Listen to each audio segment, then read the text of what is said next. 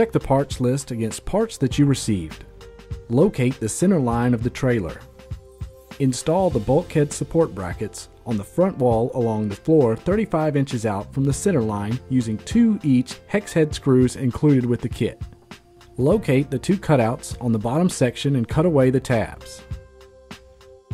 Place the lower bulkhead section into the 2 bulkhead support brackets and position bulkhead against the front wall of the trailer.